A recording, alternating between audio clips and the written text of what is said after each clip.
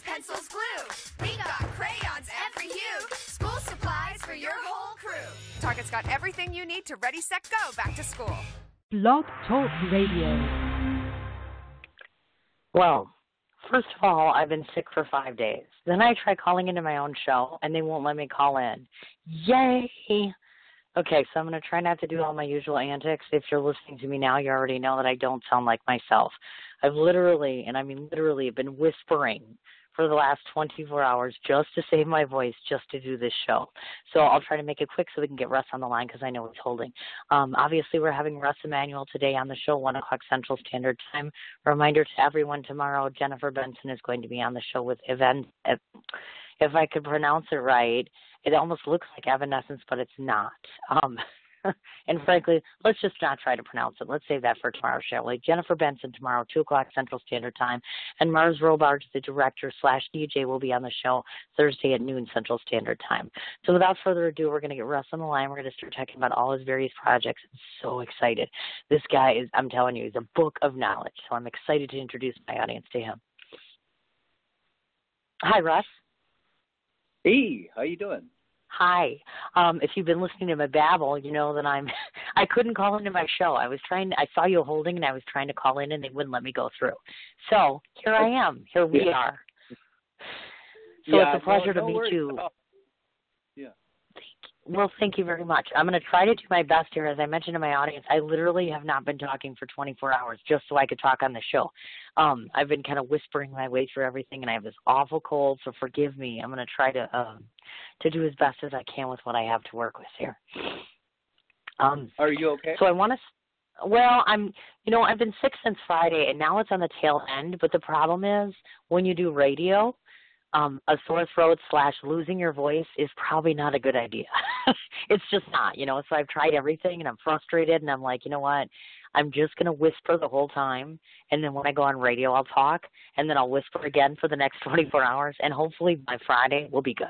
But thank you. I think we're going to be fine because there's so much to talk to you about. I'm so excited. I want to talk about, though, let's start off with talking about something simple. I know that you grew up, a portion of your time was spent growing up in Japan. I've never been out of the country except to go to Jamaica. So I want to talk a bit about your the Japanese side of you, if you will. I want to talk about how culture and the arts and diversity as it relates to that. How is it in a country like Japan versus coming to the United States? Is there more wealth of opportunity there? Talk to me a little bit about the culturistic part of Japan, if you would. Oh, sure. It's a very different culture. I bet. It's a more homogenous society. Pretty much like everybody's Japanese for the most part. Here, it's more, I guess, international in the sense cosmopolitan. Is that, I guess, would be the right term? Different ethnicities. I gotcha. Over there. And what can I say? I mean, it's a very beautiful culture. It's a very polite culture. It's a very for a homogeneous society. It's also very diverse too, in the sense that you could have the very technological kind of side of Japan, like Tokyo. If you go there, it's kind of like that. Very like high tech, electronic. But you could also go to a city like Kyoto, and it's very historical, very cultural. And if you ever seen the film like Memoirs of a Geisha, it's sort of like that. Yes. It's just very serene. It's very calm. Or if you see the preview for that new film Ghost in the Shell, that could be Tokyo. Even like Blade Runner.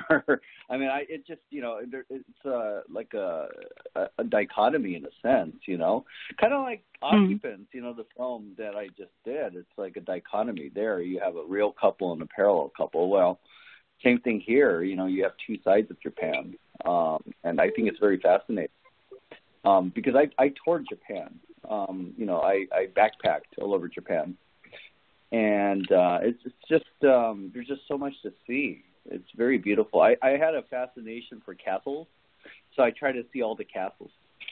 I probably didn't nice. catch all, but I did see quite a few. This is when I was like 20. You know, Oh, you know how sure. people backpack in Europe. I'm like, okay, let's backpack in Japan because I happen to be over there for 1 year studying abroad, and I'm going to do it. So that's what I did. That's awesome. That's yeah, cool. and I'm half now, Japanese. I'm half Japanese, by the way, and I'm half white. And my white side is, you know, we were here before the Revolutionary War in the United States, okay. and then my Japanese are all from Japan. So, you know, for me, I have that juxtaposition, if you will, too. You know. Sure. No, I totally get what you're talking about. I was curious the minute I saw that. I was like, I wonder if you have. Now, to the best of my knowledge, you've never shot anything in Japan, have you? Or you haven't done a short or anything of that nature in Japan directly? Or would you? I guess that was my key question was.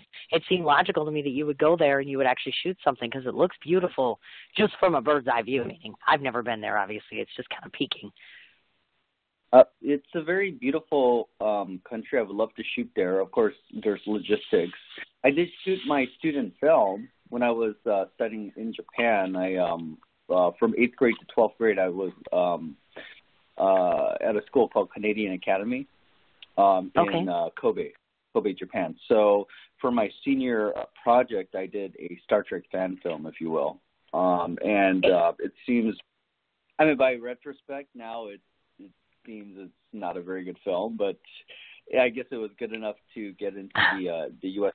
cinema program, the University of Southern California cinema program. So I did shoot something, and that would be that Star Trek fan film. I shot that in Japan. Now, for a professional film, I would love to shoot in Japan. Of course, it's all about logistics and money. Right, of course. Oh, of course. That's the other thing. It always makes that go around, and especially when you're shooting in a location like that. Oh, my God, I can only imagine the expense. But it's a nice thought. I thought to myself, you know what, that would be totally, totally cool. Obviously, you know what I mean? It would. It would definitely be. So since you brought it up, let's talk a bit about that film you were mentioning, Star Trek Hidden Identities, because I thought that was neat. I'm not a Trekkie myself, so first of all, I often wonder, I'm like, I don't know why the hell people even want to do anything about Star Trek, because I just don't get it.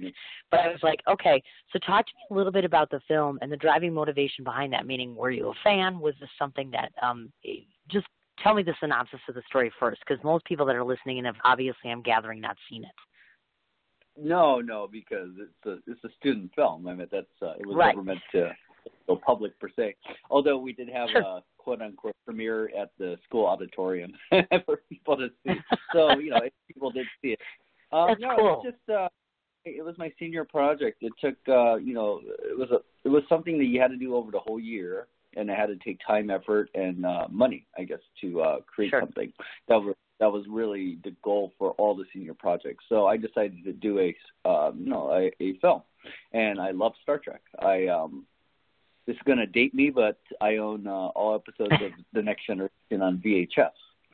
So oh my God, I'm a fan of Star Trek. I love Star Trek. It definitely I like Gene Roddenberry's vision of a utopic future where everybody can get along. I mean, I think that's one ideal about Star Trek, you know.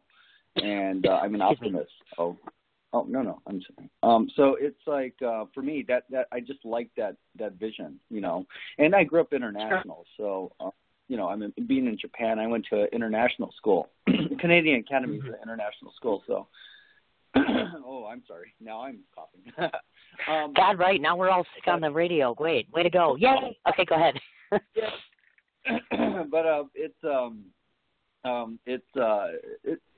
it had I have friends from many different nations and cultures. So, you know, I mean, it definitely influenced my life and my outlook. Sure. And Star Trek definitely fit that outlook. So, you know, I'm a big fan of Star Trek because of that vision. And that's why I did that. You know, I call it a fan film. I guess it's a student film, you know. Sure. You know, this is back in 1995, so this is a good 22 years ago. Yeah. Oh, my goodness gracious. Now, I know that for folks that are always listening in that are contemplating, you know, going into things like film, going into doing, you know, production, et cetera. So if someone's listening in now, talk, if you would please, talk a bit about the differences, meaning in your mindset and also in your creativity and some of your vision when you did that student film, if somebody's listening to you right now and thinking to themselves, you know what, maybe I want to try this. Maybe I want to shoot a little something. Is there something that you've obviously learned between doing Star Trek and then moving on and doing some of your own films? What's most pertinent, do you think, right off the bat when you're doing that first film that people need to remember that's going to get you out there, get you noticed? You just have to go for it. And if you really love film, and for me, I got into film because of film music, specifically composer John Williams. I just love John Williams' music. His score for Jurassic Park really influenced me when I saw that in the theater. I was like 15. Of course, Superman, Star Wars, he's done quite a lot. But his music just, I get goosebumps. I could feel it. That's why that's why I make films. But yeah, I just say go for it. And you know what? Technology now is just so much better than it was 20 years ago. So, you can shoot with your iPhone. You didn't have that 20 years ago.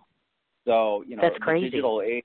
I wouldn't, I made 4 feature films, right? I would not have been able to do any of those without the digital age. I mean, the digital age is amazing.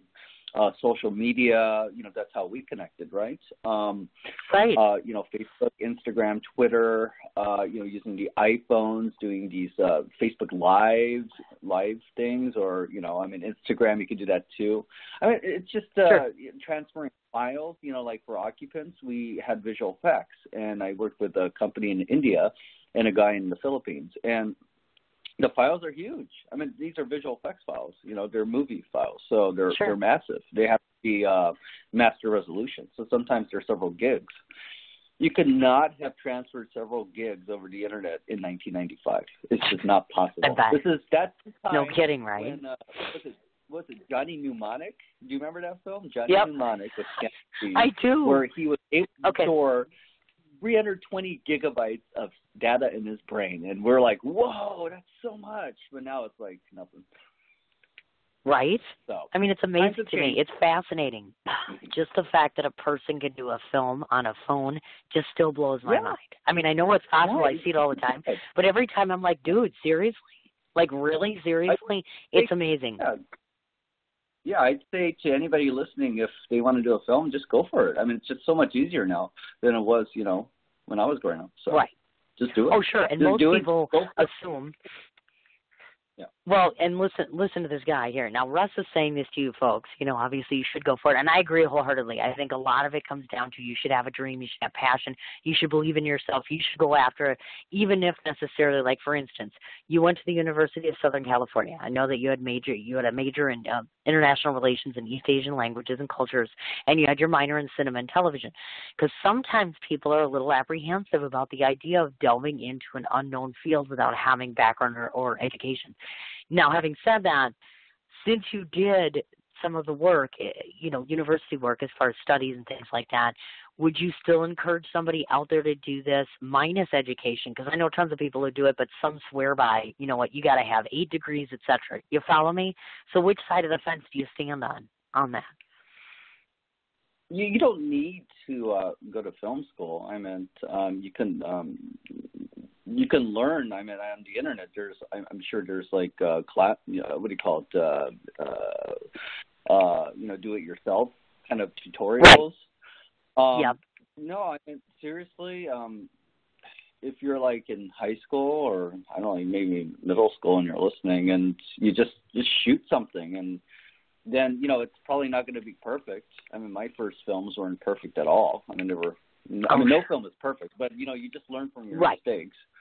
And I mean, look, even the film I just did is not perfect. So I mean, I'm still learning, and you will always learn. And I think I mentioned that Star Trek film I did. In retrospect, it looks really bad. But I mean, you just have to just go for it and just keep honing your skills. With every film that you do.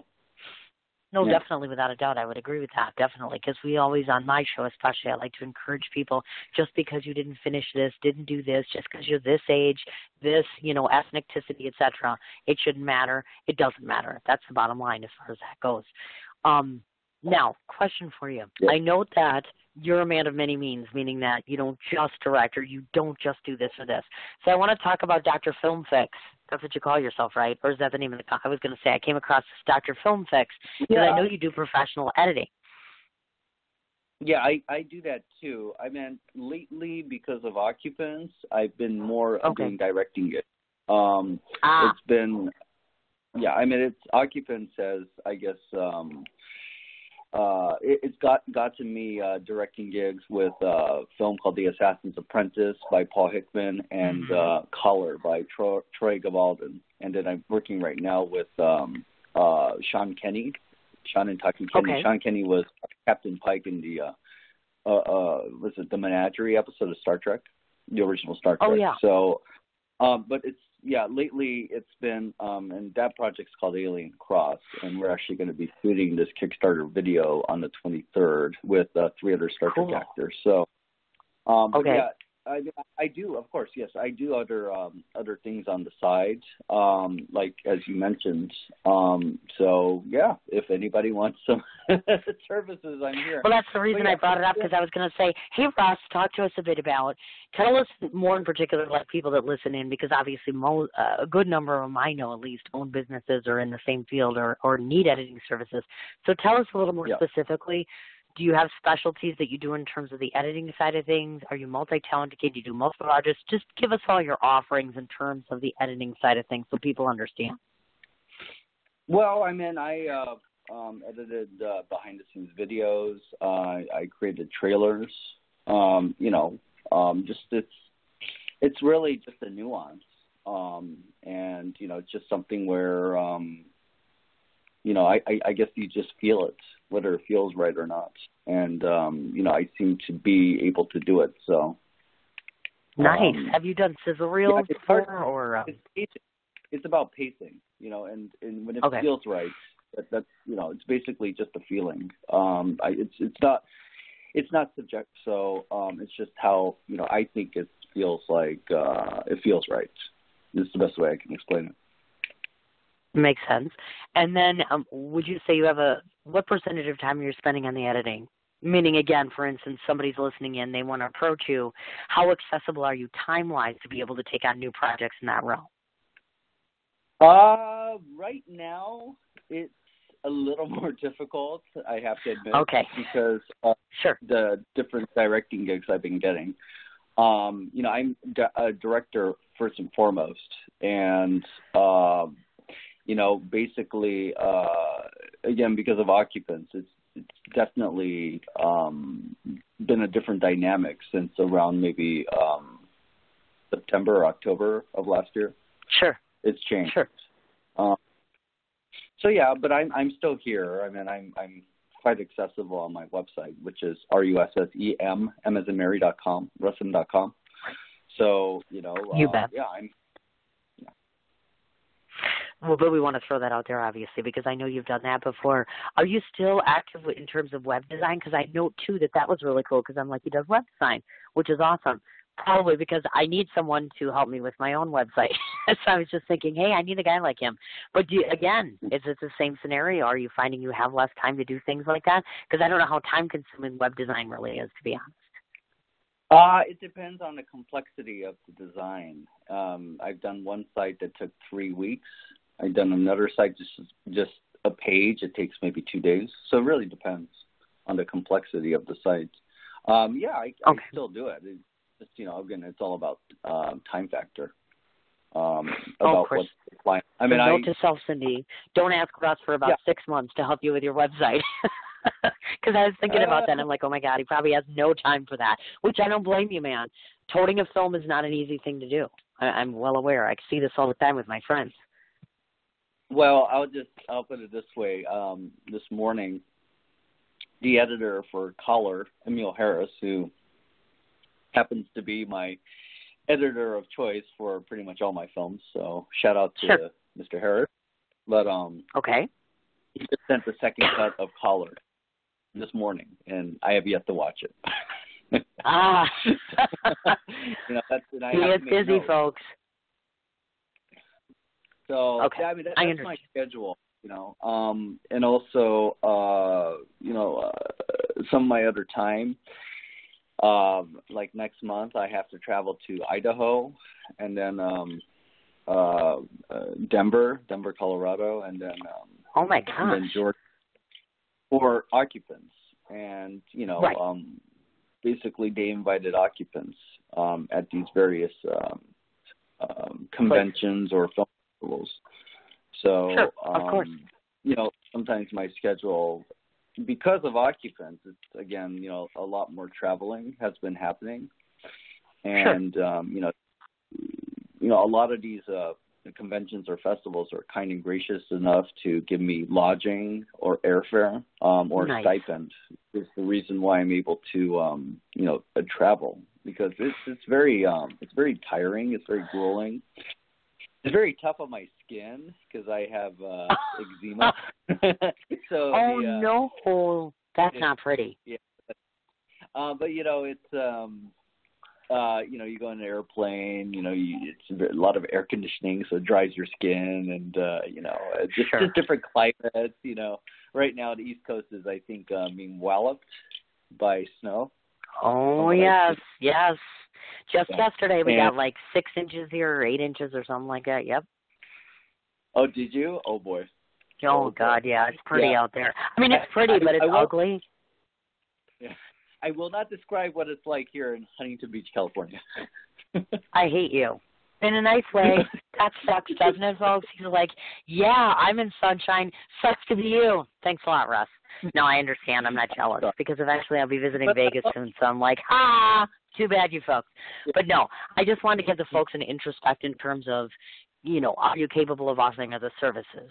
Because it's nice to be able to do that, to go out there and say, hey, I can help people out with this or this. And it's a nice side gig, obviously, because we all know independent film pays $300,000 a year, right? Oh, yeah. I'm waiting. Of course. We're talking to a millionaire, folks. I know exactly how this works. But no, it's nice to be able to have those side projects and side jobs, obviously, because sometimes we all need that stuff in terms of keeping afloat if we're going to, work on pursuing our dream while doing other stuff. So I totally get that. Yeah. I have to say that I was completely jealous because you have worked with, and we're going to talk about this now, folks, he has worked with, let's see, 1, 2, at least 3 people that I know of that I like very much. So we're going to talk about the different films and the different people. First of all, I would like to talk about, I love this, the synopsis of this movie. This is a film about a man with multiple personalities. I feel like I'm a multiple personality person every day. And I'm like, you worked with John Hurd. Oh, my God, folks. You all know who John Hurd is, right? Amazing. The name of the film being PJ, of course. So we want to talk about PJ. Talk about this movie because it sounds so intriguing. I want to know more. PJ. Okay, PJ was my first feature film that I ever did. This was back in 2006 when we filmed it. Okay. What can I say? Well, first off, it was the inception of the producer, Howard Nash. And a big shout-out to Howard, because Howard's the reason why I'm making feature films. So, every feature film I did is with Howard. And so basically what happened was I had done a short film called Girl with Gun, and that was in 2004. And it basically got into a lot of festivals, won awards. It got into the San Diego Comic-Con, which was probably the highlight for that film. And because of that film, it garnered the attention of Howard. And Howard offered me the directing gift for PJ. And PJ already had a John Hurd, who was, for people out there, the Home Alone dad. He was in Big. He was in Battlestar Galactica. I love him. Cutter's He was Way, with Bette Midler in that one movie. Peaches. He was in Peaches. That's it. He was in. That's right. You're right. Yeah, that's right. He also had worked with Howard in a film called Tracks. They did in 2005, I think, or 2004, and that had also Ice-T. And so they worked on a film together before PJ. So yeah, PJ had John attached. Because of John, then it brought in Robert Picardo, who from Star Trek Voyager. Robert Picardo, basically he and I have worked on 6 films together. So since then, basically. But yeah, working with John. What can I say? John is amazing. I mean, he's definitely he's a character. In a good way, and when he approaches a character, and it's just like he becomes that character, and it's amazing to see that transformation when you say action. He becomes Dr. Alan Shears, which is the character he played. And yeah, we shot in New York. I'm from Huntington Beach, so I was basically living. I was like quote unquote homeless for 2 weeks, if you will. Because that's when we shot, December to January 2006, 2007. So the only days I had off were Christmas and New Year's. And I wasn't homeless. I was living at my brother's then girlfriend's place. Now they're husband and wife and 2 beautiful children. But back then, that's where I was staying. And, yeah, those are the 2 days I had off were Christmas and New Year's. And I remember was it on New Year's? What was it? Like 5 minutes after the ball dropped, I fell asleep. I was really tired, but it was an amazing experience. We filmed on in Brooklyn and at the Williamsburg Bridge around there, and it had this beautiful view of Manhattan, of the island, and we had this one shot in the film where John Hurd and Glynis O'Connor, who played his wife in the film, they were basically looking out over Manhattan during magic hour. Magic hour is when the sun is setting, and it creates this beautiful orange hue. So it was like, it was magical, It was a very wonderful experience, and I loved working with John. So that's what I got. I'm so jealous. So jealous right now. I can't even stand it. I'm like, you've been in the presence of greatness more than once. Yeah, I'm still liking you a lot. Oh, now my question is in terms of PJ. So if people listening to this, do they have access to it? Could they get access to it? Meaning, is it on Hulu, Netflix, Amazon, any place that we could find it online to watch it? Because I myself am intrigued to watch it. I'm not going to lie. Yeah, you can go on Amazon Prime, and if you have Amazon Prime, you can watch it right now. I do. I guess you can rent it too. If you don't have Amazon Prime, you could rent it. And yeah, if you go on Amazon.com or maybe even eBay or something, I'm sure there's actual DVDs, physical copies of the film. So yeah, it's out there. Nice. I love it. I'm so excited. I'm still renting this. I'm definitely still renting this because I'm curious about it. It just sounds very intriguing, I'm not going to lie. And it's not just because it's you, but seriously, it sounds great. Now on to guy number 2. To those that listened in to me for the last how many years, you already know I used to have an entire radio show where I interviewed the cast of Sons of Anarchy. Ryan Hurst I did not interview, partly because he scares me. I'm not lying about this. Have you ever, to those listening in, have you looked at him? He's scary. Not lying. The man looks scary, and I'm like, oh, my God. So here comes Russ. Did a production called Behind the Green. So, of course, we want to talk about Behind the Green.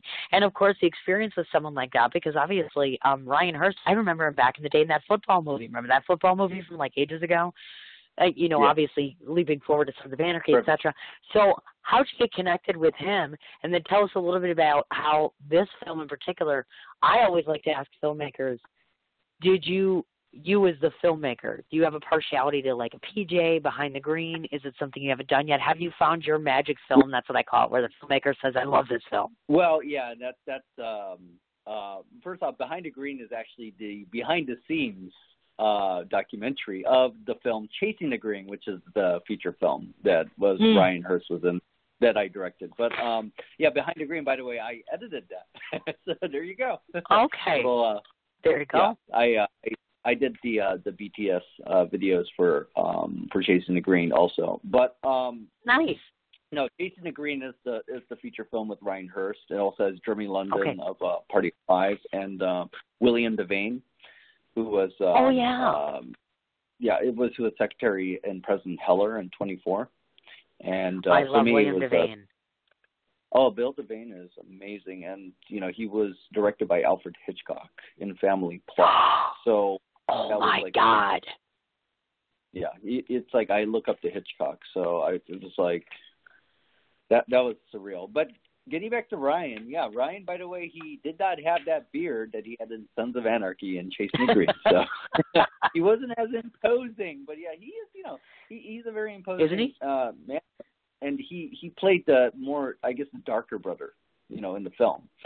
Sure. And no, he also was directed by Steven Spielberg. And you know, I didn't know that. Yeah, I think it was Saving Private Ryan. He was in there, and I think it was directed by Kevin Costner in The Postman. So you know, he's been directed by some great, amazing filmmakers. You know, as much as Bill Devane was directed by Alfred Hitchcock. You know, so you know, I only aspire to be you know, at the level of Spielberg or you know, Costner or Hitchcock. I really do. I mean, I think they're amazing. So, you know, I know, you know, it was kind of intimidating, if you will, because they worked with these people. I'm sure. Right? Lie. Right? I'm just nobody. So yeah. Directing him, it was great. It was great. He had great ideas, and you know, of course, the way I direct actors is I would you know, have rehearsals in pre-production. Pre-production is right before you start filming.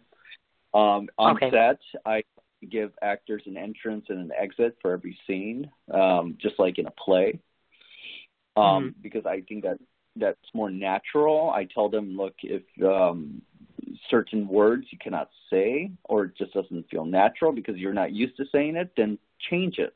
As long as the story is still there, you know, change it so that you can say it in a more natural way, if you will. So that's like the advice I give to pretty much, you know, all my actors, if you will. And, you know, and that's how we worked. We filmed for 21 days, I think. 21 days. We were in New York again. We filmed in Westchester County, which is the county above the 5 boroughs. And we were in like White Plains and Croton on the Hudson, which is a great place. We filmed at a courthouse for Croton on the Hudson. I remember that.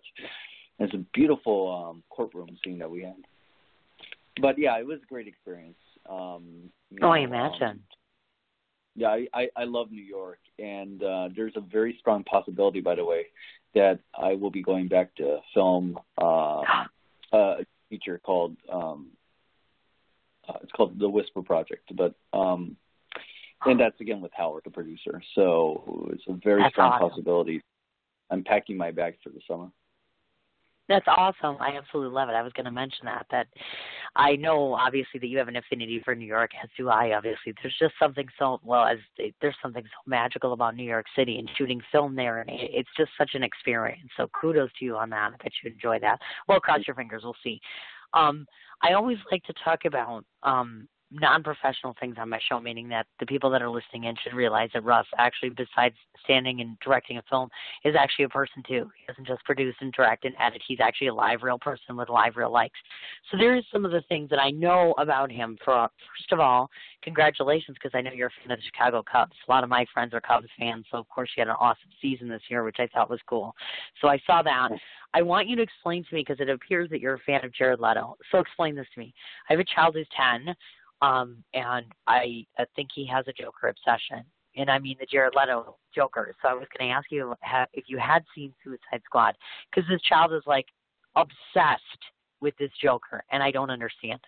I mean, maybe I'm not. I mean, I'm not a big director, but I'm like, oh my God, he's scary and ridiculous. So tell me, as a director, have you seen the movie? And if you saw it, please tell me that you don't think it's like a well-made movie, because I don't understand the hype. Well, first off, it's an Oscar-winning movie, right? Well, technically, it won like some kind of thing. For makeup. Yeah, personally, I thought award should have got Star Trek, but that's just me. Yeah, but no, I actually saw Suicide Squad on the airplane to one of my occupants. Yeah. Okay. And it wasn't a bad film. I mean, it wasn't like a fantastic film, but it wasn't bad.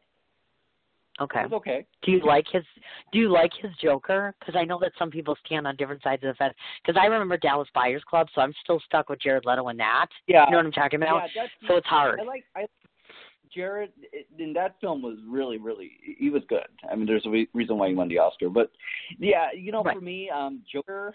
Honestly, I grew up with a Jack Nicholson's Joker. That's my Joker. Right. So right, it's hard exactly. for me. to, it's a very different Joker that Jared did, and I'm not saying it's bad, but I think how would I put it? Like Jack Nicholson's Joker was more comical. Heath Ledger's Joker was definitely serious, and I think Jared's Joker was maniacal. Maybe would be the best way to put it. I mean, it was crazy. Right. It's a different interpretation of the Joker, Right. But again, because of my childhood, I will always go to Jack Nicholson's Joker. Amen to that one. I'm still using that line with my kid today. He just gets so defensive. He's like, oh, my God, he's like the best Joker in the world. I've seen this movie. He makes me watch it. Like, literally, I've seen it 8 times. I'm so out of Suicide Squad, I can't even stand it anymore. I'm like, oh, my God, okay, fine. So some more things that I know that you like. This is awesome. He's a Sinatra and a Dean Martin fan. Anybody who says that they like Dean Martin and Frank Sinatra is welcome on my show every day, because those are like my 2 top favorites. I actually interviewed Deanna Martin, Dean Martin's daughter. Oh, my God, was she lovely. I imagine just as lovely as her father would have been, which is awesome. I mean, she is top-notch class act, just like her father. Oh, my God, it was amazing. I love that you love Maleficent, because she's like the most badass woman on film I've ever seen. So I'm like, that was amazing. And I just watched The Sixth Sense the other day. But here's what I want to ask you, because I know that you are a Game of Thrones fan. I keep asking people this because I'm not. What is it? Okay, it's like The Walking Dead, too. I'm like, why do you people watch this? So help me understand why people sit in front of a TV and watch Game of Thrones. I don't get it. Okay, what is it? Well, first off, I read all the novels, and so I kind of I'm a fan of the books, so I was curious to see what they would do. And I think it's been meandering a little, in the latter seasons, but that's because George R. Martin. So the showrunners have to go on their own. That's my opinion. But it has an amazing title sequence. I love the music, and I just love how they present it. I love the characters. I just love following them. I think they're whether it's Daenerys Targaryen or Jon Snow, it's just an amazing, I guess, milieu of characters. And by the way, if you really, really love the Game of Thrones, listen to Patrick Spinagle. If you go on Facebook, look up Pat Spinagle, and he does his podcast on Game of Thrones. So he's a bigger Game of Thrones fan than I. And I only mention him because he and his wife Lisa, they were kind and gracious enough to house me when I was over there for the DC Independent Film Festival about a month ago. And they're wonderful people. Nice. So. Yeah, I met them last year. Was it last year? No, 2 years ago now, at a Farpoint convention. The first time, and they saw Occupants. And since then, we've been friends. And I also met some other wonderful people there, like Mark E. and Lakita Edwards. But yeah, I met Pat is a big Game of Thrones fan. So seriously, anybody out there listening to this podcast, you love Game of Thrones, listen to that. I'm looking forward to the new season. I'm kind of sad that it's ending, but, all good things must come to an end, right? Well, right, of course. And you know what? We all know that I think if anything gets overdone, like I was just saying this to somebody, I don't know if you're a fan, but obviously they did Kong again. So now it's Kong Skull Island. And I was just saying to people, that's my question to you. As a filmmaker, really, let's say, for instance, you have like the Assassins Apprentice, and let's say it takes off right, and then you say, okay, every year I'm going to keep making it. Why can't a classic stay a classic? Do you know what I'm saying? And I know I have my own films. I'm just a tiny person. I don't really direct, but do you know what I mean? At what point does cinema turn away from being a classic and become more cliche by doing it again and again and again? You know what I mean? Yeah, there is that argument, and I was afraid, by the way, with Rogue One for Star Wars, that would happen. But Rogue One was a really well-done film, so I'm looking forward to Episode 8. But there is a point, like the X-Files. I'm a big fan of the X-Files, but the latter seasons of the original run, they were a little it was convoluted, I guess would be the way to put it. It just, didn't feel like X-Files anymore. So, and what's the thing? Jump the shark? Or nuke the fridge, at some point, jump the shark, I think was a phrase on the Fonz and Happy Days. He jumped the shark. And at that point, it veered into the ridiculous.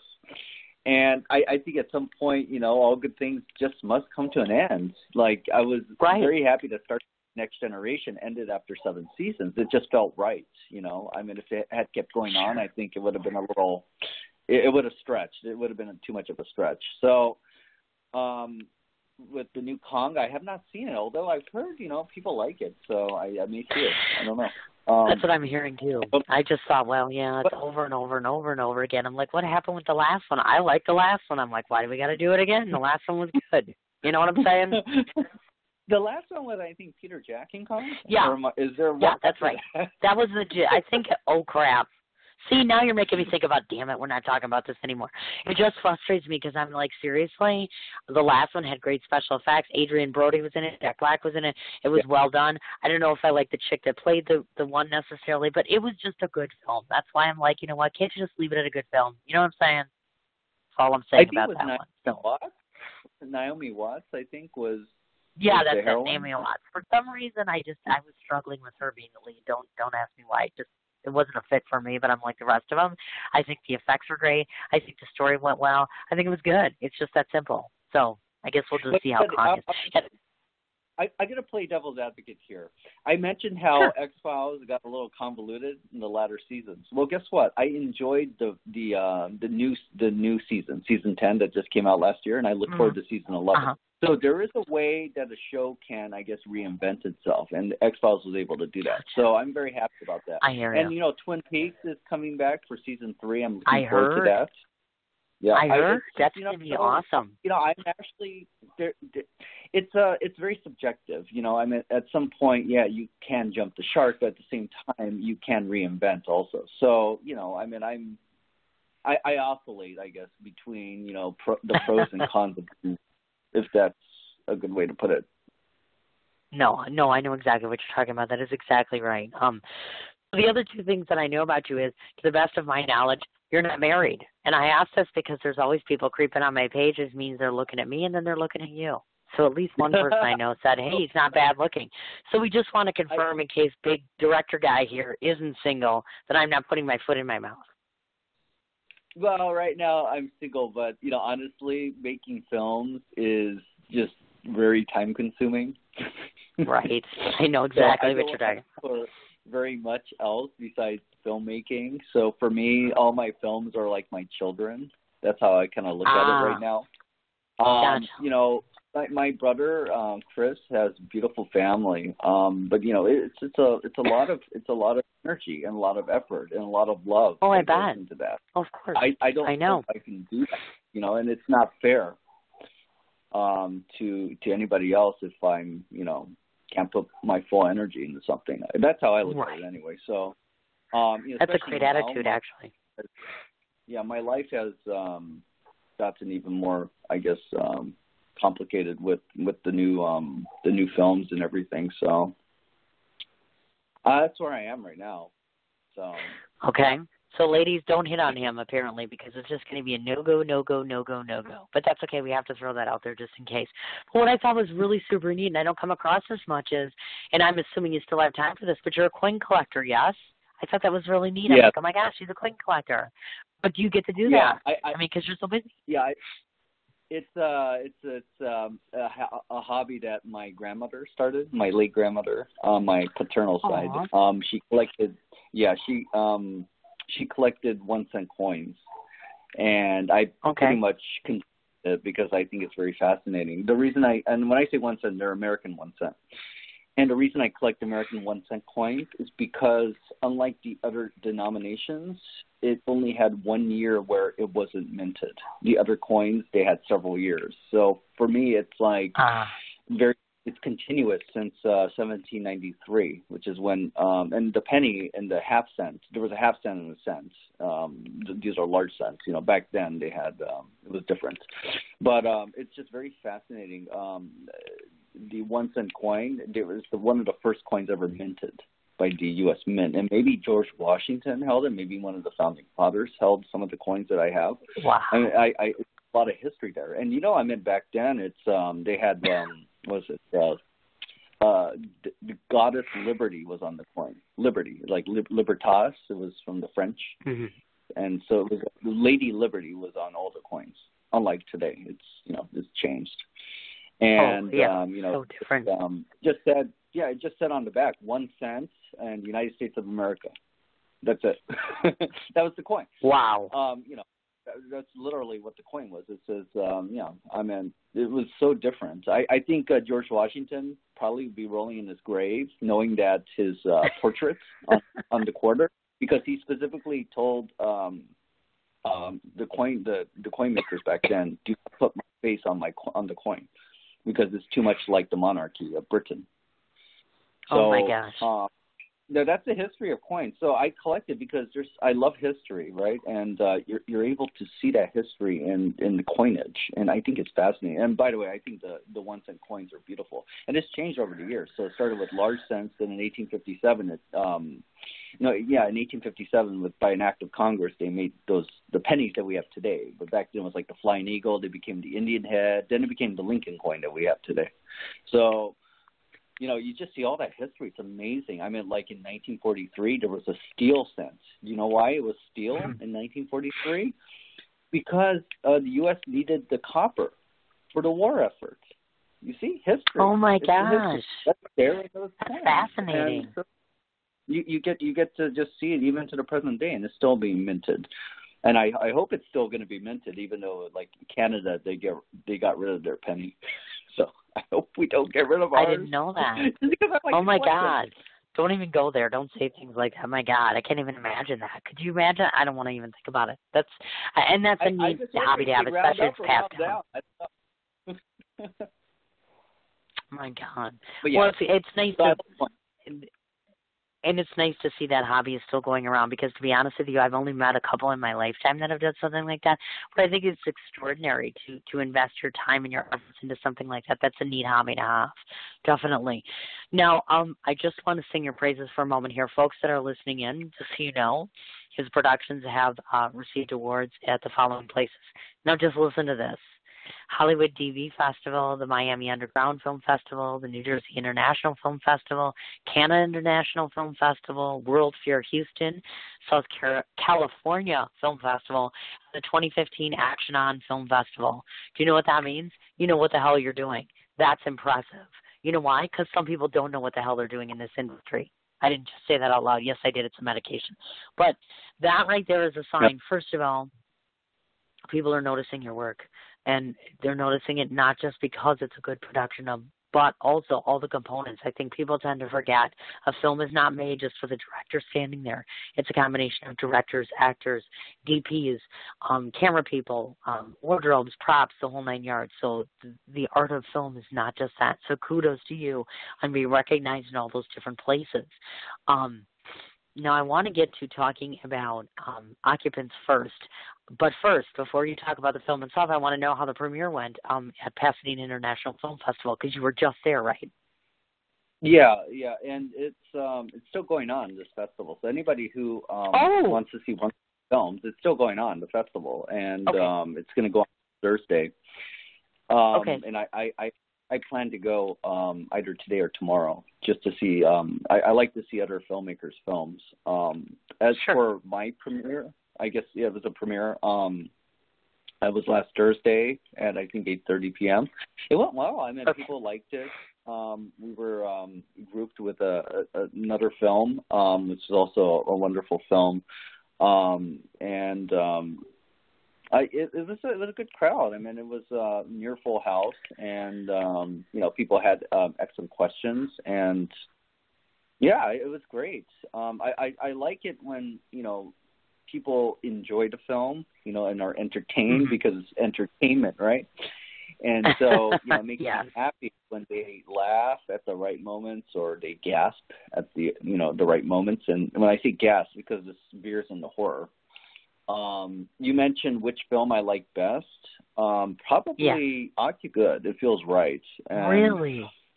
Yeah, and it's kudos to the screenwriter, Julia Camera. She's the one who created, the script. She wrote the script. It's her script. And Howard Nash, optioned her script. And since I've been working with Howard on, was it PJ, Chasing the Green, The Legends of Messiah, which is also one film with Robert Picardo. It's like a Princess Bride type story.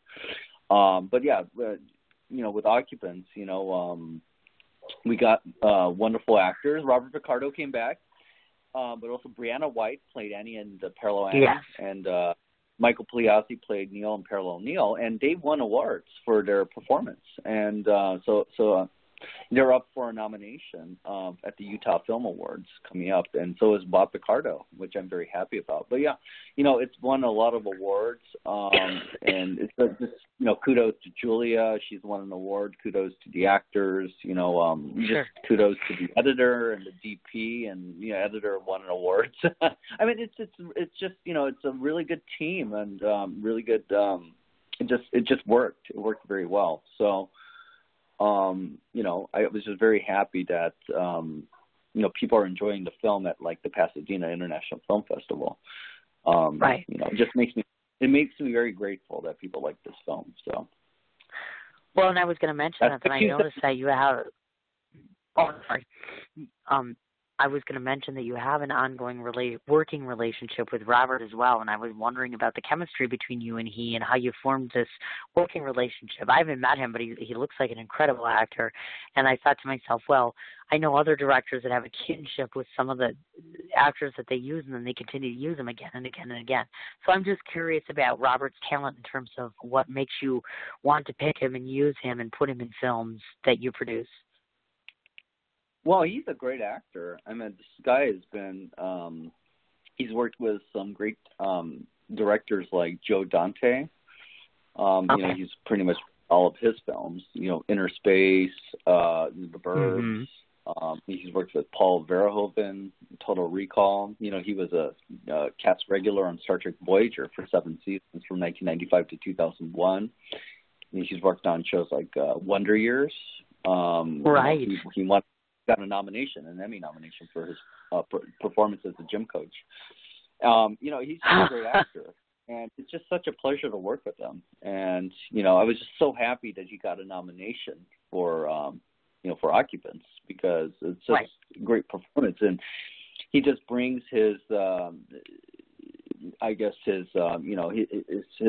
resume to any production, and he actually cares for the role, and he works with the other actors, and he likes to rehearse with them, and he likes to make sure that the script, basically his dialogue makes 100% sense. And of course he would offer suggestions, because this is a guy who's been acting for a good several decades, so he has a lot of a lot of talent, a lot of notes, or I don't know what the right word would be, but he's basically he's been there, done that, so he has really good suggestions, and then we talk about it. Like for Occupants, that's what I did. He was there, so were the other two actors, even though they weren't physically acting with him, because they were talking to him in the film via a web chat. However, I wanted them there because I wanted that performance to be natural, and it would not have been if they were not there to interact with him. So literally, when we filmed his scene, we filmed in the bedroom of the house that we got, and it was in front of a green screen. And then the room was so small, they were in the closet. Oh, wow. And the camera was, also there, because there just wasn't a lot of space. So they were like saying the lines in the closet, and Bob was interacting with them. And oh my God, really? That it worked. I mean, it worked. It worked really well, and a lot of people have said that. But honestly, if they were not there, I don't know if the performances would have been the same. So. Oh, I imagine. Well, and I've looked at Robert before too, and I'm like, I don't know, maybe it's just you or us, but he's scary looking too sometimes. I'm like, you must really like these scary looking guys, because I'm like, they're all very intense and serious, and I'm like, apparently you gravitate to that, which is fine, but I was like, oh my God, I could not be on a set with these people. It would be kind of maddening and a little scary and all that good stuff, but it works. The best directors pick the best people to work with, not only for the chemistry that they have, but obviously for the performance that they bring, certainly. So I'm curious to ask, when you mentioned, of course, your favorite being Occupants, tell us why. Tell us why this is your so-called swan song, meaning that your preferred film, of course. And why do you believe that it's doing so well on the film circuit, in your opinion? Well, first off, I hope it's not my swan song. This is my last film. Oh, I'm gonna quote. Oh my God! I need to quote, get off the sauce here. Gosh. I gotta quote Akira Kurosawa, who made his last film was called Maradayo. Oh, no, I'm still here. That's Swan song. Way to go, Cindy. Let's scratch that one. So tell us why this is your favorite film. See, that's applicable. Because I'm curious. I want to know what it is about Occupants. I just love the concept of a multiverse, a parallel universe, but not just one, but infinite numbers basically, and the fact that there's a duplicate of yourself or multiple duplicates. But imagine your parallel self is a psychopath. Does that mean that you are a psychopath? You see, and suddenly it becomes very uncomfortable. And that's what this film is about. It makes you question yourself. And I like that. I told you that I'm half Japanese, half white. So I know about dichotomy. I know about duality. I've been in two different cultures, as we mentioned at the beginning of the interview, Japan versus the United States. They're very different cultures. So I understand that. So, when I approached Occupants, it totally made sense to me. You have real Annie and Neil and parallel Annie and Neil, but guess what? They're both the genuine article. They just had different life experiences, and so it's like taking that duality and splitting it into two. And what happens is, this is it's a found footage film. So my inspiration, I guess, was like Cloverfield, because they did a lot of transmedia in that film with the viral marketing, which by the way, we did for Occupants. I'll explain that in a little bit. But, the Blair Witch Project, of course, started this found footage craze, if you will. But we wanted a fresh spin on it. And a lot of people said that we were able to achieve that.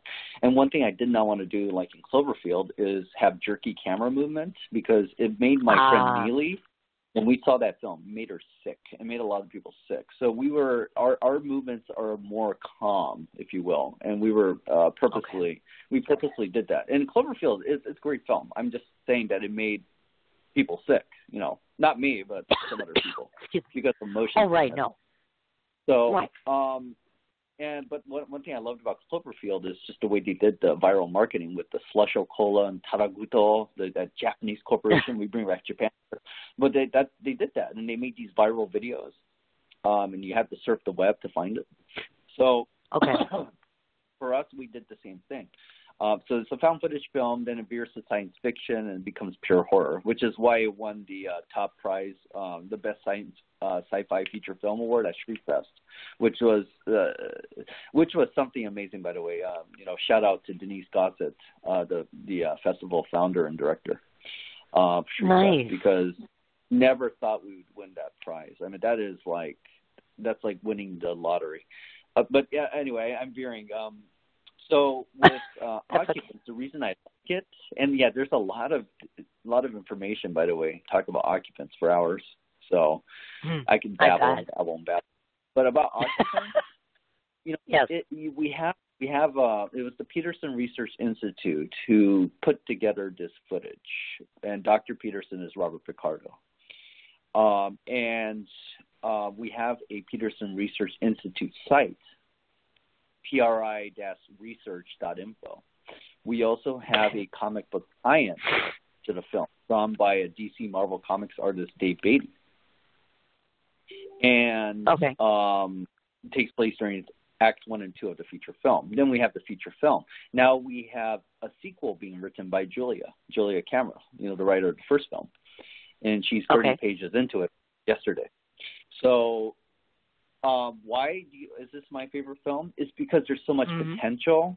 It's because the first film was well received, and it seems to be a lot of support, and people want to know. They care for these characters. They want to know what happens after this. And for me, I think franchising is very interesting. We talked about going too far.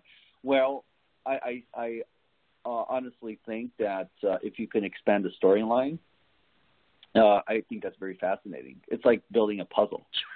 so, or like coin collecting, you just keep Right. adding and adding and adding, see, where we can take Occupants, for Occupants 2, maybe Occupants 3, because with the multiverse, you have literally an infinite number of possibilities that you can go. So I you bet. introduce Universe 1 in Occupants. Well, guess what? You're going to introduce Parallel Universe 2 in Occupants 2. Mm-hmm. So that's why it's my Wow. favorite film, because there's so much potential, and people, it has been, it's been received very well by people, if you will. They want to know what happens, and it's also the film that's keeping me busy, if you will. I not imagine. that I don't. I love my other films, but this film seems to have, I guess, hit the jackpot, if you will. So I gotcha. I'm very, and that's very exciting. grateful. Yeah. So And I don't. with, Well, and one of the things I wanted to say, of course, too, is once you get involved in the circuit, like you said, you're at Pasadena International Film Festival. Then on the 20th, you leap over from the 20th to the 26th. I know that it's premiering at the Russian International Horror Film Festival and Awards. Yeah. Plus, you're going to be at the Toronto International Spring of Horror and Fantasy Film Festival in April, from the April 7th to the 9th. So I know that there's a lot of jumping around and going here to going here. And it's exciting. I mean, I'm very excited for you. That's just that whole experience of making the film and then seeing that audience and watching their reaction and knowing that it's being so well received. It's exciting, of course. I mean, who wouldn't, be thrilled about something like that? So kudos. But we don't want to forget about the Assassins Apprentice, because that's important. That's the whole reason you and I met, actually, was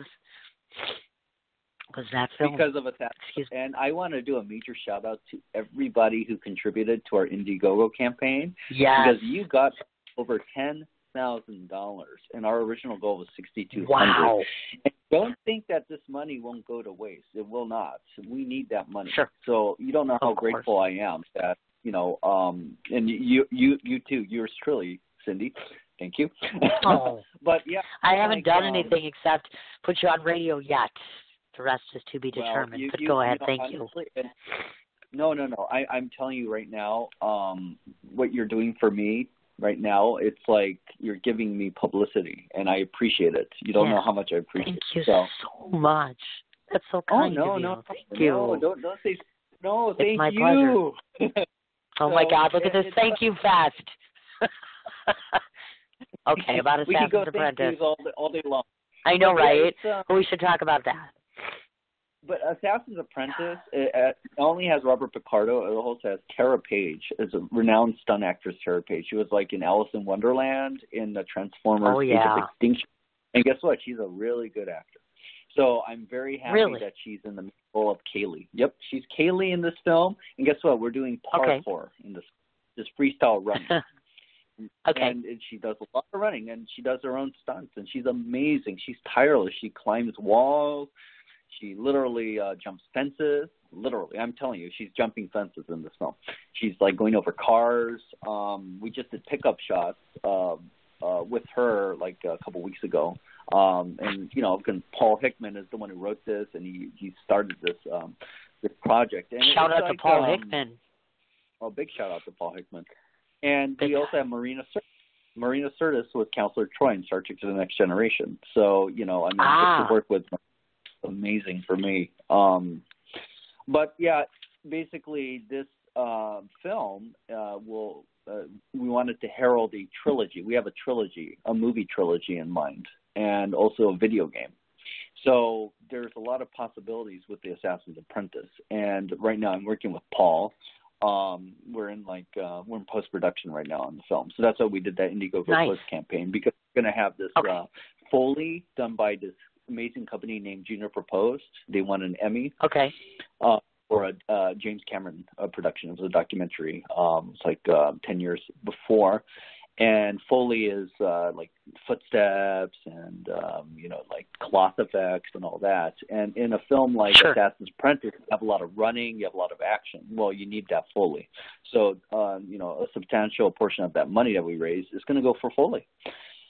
Visual effects. We have visual effects work. There's going to be like a Google-style glass where you get to see, images in it, and that's visual effects right there. there's other shots like drones. We have drones in the film, real drones, prop drones. But Oh my God! drones. So it's like, I mean, that's where we are in the project right now. I think Okay. our editor, Emil Harris, I mentioned him many times because Emil Harris and I have worked on every single production. But Emil Harris is going to provide a second cut of the film in a couple of days. So that's where we are with him. That's awesome. And I'm excited. So I'm just excited. Yeah. See, he's got something else coming out. And we don't want to forget to talk about this. I know of, obviously, the Dollhouse you have not shot as of yet, right? You're going to be headed to Ohio for that one. So I gather that that's one that's in the hopper, one of 4 actually I have listed here. Yeah, the Dollhouse would be in Ohio. And right now, again, the script is being written by Emil Harris. He's a really good writer. Good deal. We're aiming for summer, and basically it's a horror feature about a dollhouse. There's not much I can say about it because otherwise it'll give away the story. I was just going to say I'm probably not going to press you too hard there, but that's creepy. Just the idea of dolls. Dollhouse. It is. Exactly. And the producer is Julie Del Losio, and she lives in Macedonia. So right now we're working on that, and the script is very close to being completed. But that's where we are with that project. Yeah. Okay. And then Girl with Gun. Yeah. Now, is that's still being worked on, or we're looking for that soon too? Girl with Gun, the feature, that's something that's like a passion project, but that will involve a very, very big budget. So hopefully, that you see a lot of projects, the way it works is a lot of them are in development, if you will, until you're able to get financing. And at that point, then you're able to make that project. So I just did a film with the producer Troy Gabaldon and actors Sean Gunnell, Michael Ray, and Denise Gossett and Jennifer Durst. So that was our cast, and our DP is Ray Carwell, and it was a great project. But guess what? The money was there, so that's why we were able to shoot it. And it's a very good concept piece. I mean, I can't really say too much, but let's just say it involves a vigilante priest. There you go. Oh, which I will say. See, he's giving us teasers here. This is exciting. Oh, my God, we got teasers in the middle of the afternoon. This is awesome. The tagline is, not all sins can be forgiven. Dun, dun, dun, dun. And you can feel that dark music just coming. Yeah. So now, my biggest question. Oh, I'm sorry. Go ahead. No, I was just saying that's why with projects, it's financing. Financing is a major factor, and one thing about Occupants, it has helped to spearhead that. So I'm definitely on board for any production once the financing is in place. Give my 150% all, and I love making films, and I'm just very grateful that people would think of me to be able to direct whichever project it is. So, I want to direct all of them. Sure. Yeah. Of course, Rome wasn't built in a day, obviously, and you have to have time to do all sorts of other things. But you've got a terrific thing going here. I mean, 20 as director, 29 as producer. You've got all this stuff in the hopper. I also noticed that you did not cast one of my top favorite people of all time in the entire world. Ouch. I was driving in the car today, and I'm like, I got to ask him this question. Because, I have this, I'm very partial to Michael Madsen. Anybody who knows me, and I know you haven't been friends with me long, but that's my big thing is Michael Madsen. He's like my top 5 actor teal. Like, how you got your top 5 favorite? He's like in my top 5 period of everything. And I'm always pointing out to people like, I love how you booked Michael Madsen. Or I'm like, I see you didn't do a film with Michael Madsen. He is kind of cool. Just my thought. I'm just kind of throwing it out there in case you ever are looking for an actor. Michael Madsen is very, very, very cool, and as well as his sister Virginia. And I would love to. I know, I love her too. I know, right? Way, Virginia, that's what I'm talking about. His sister worked on Star Trek, so there you go. Oh my God, how ironic is that, right? That's awesome. Gosh, look at that. It's all tied together to Star Trek somehow. It always ties together to Star Trek. But yeah, I would love to work with Mr. Okay, that's kind of creepy for that whole Star Trek thing you got going on. But I'm going to leave you like that because you know what? Some people are just into that, and that's okay. I don't understand it, but we're all right. That's absolutely fine. Now, I want to read off a bunch of different ways to find you. When I get done, you can let me know if I've missed anything. I've tried really hard not to, but just listen to all this stuff, and then when I get done, you can correct me if I miss anything. Russ's website is obviously, as he mentioned, russem.com. The movie website being gotmovieshow.com. He has a profile on IMDb. He has a Facebook personal page, and his last name, by the way, folks, is Emanuel, which is Emanuel. He also has a Facebook for TAA Movie. He's on YouTube. The Occupants website is occupantsthemovie.com. That's the film we've been talking about, folks. So anybody who's out in Pasadena, you can go to the International Film Festival and see it, or check it out at the Russian International Horror Film Festival on March 20th through the 26th, or at Toronto International Spring of Horror and Fantasy Film Festival from April 7th to 9th. He's on Vimeo. He is on LinkedIn.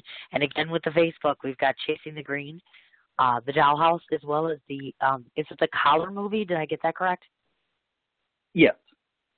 That's okay. Correct. What am I missing? Because you're like everywhere.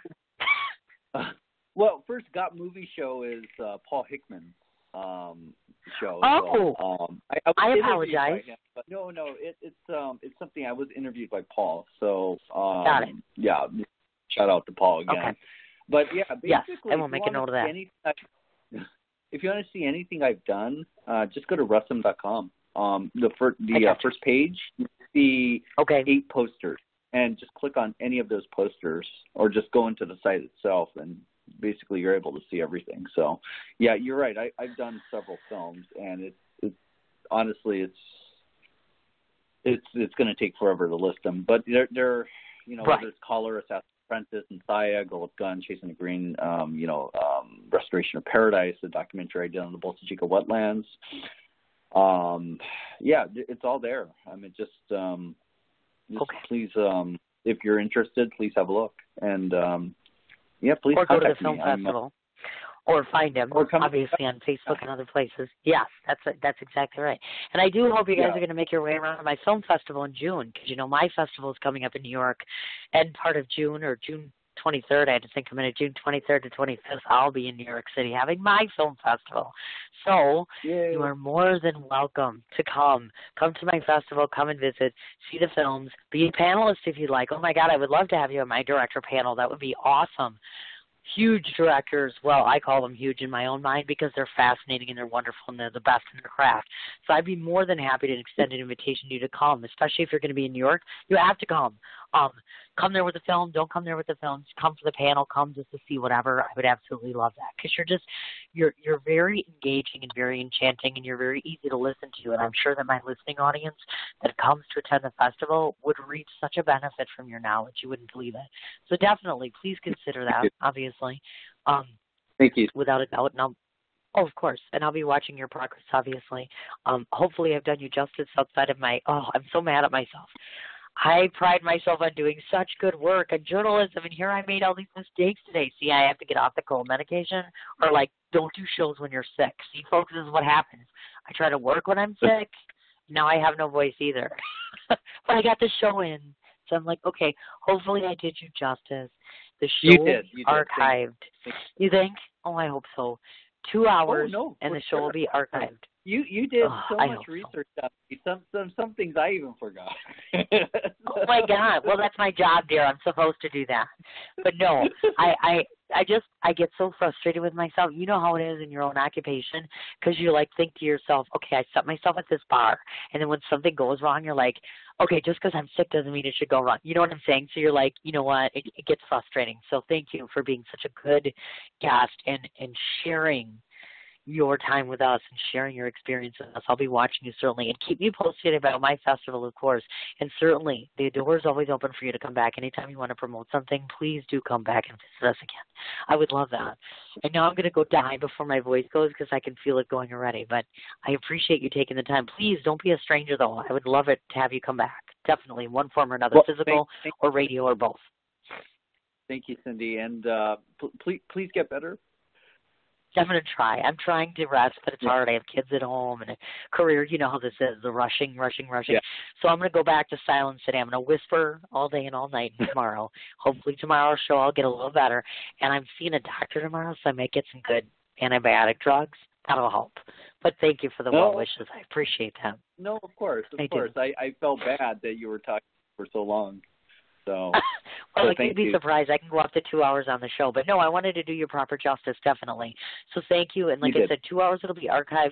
Stay in touch about the festival and let me know. And good luck. I'll be crossing my fingers for Occupants for you, and especially for Assassins Apprentice, too.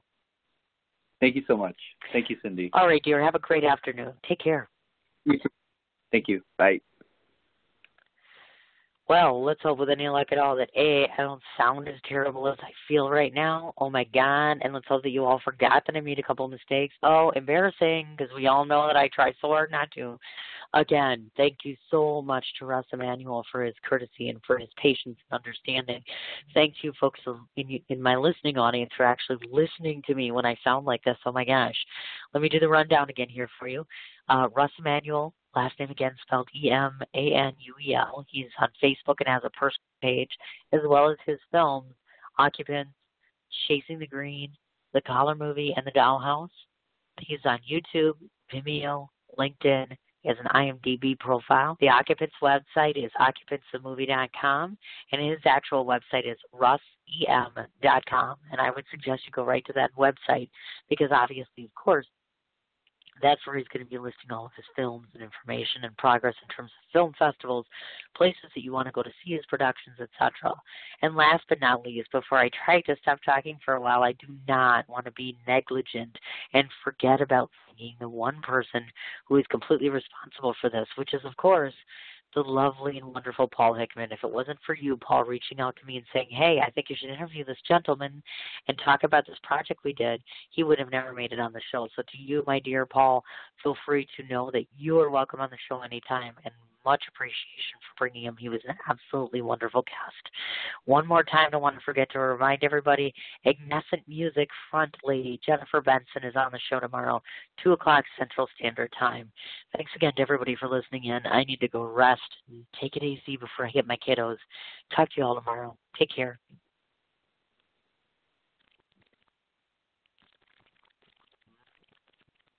Ready? Okay. We got paper, yes we do. White ruled notebooks, pencils, glue. We got crayons, every hue. School supplies for your whole crew. Target's got everything you need to ready, set, go back to school. Ready? Okay. We got paper, yes we do. White ruled notebooks, pencils, glue. We got crayons, every hue. School supplies for your whole crew. Target's got everything you need to ready, set, go back to school.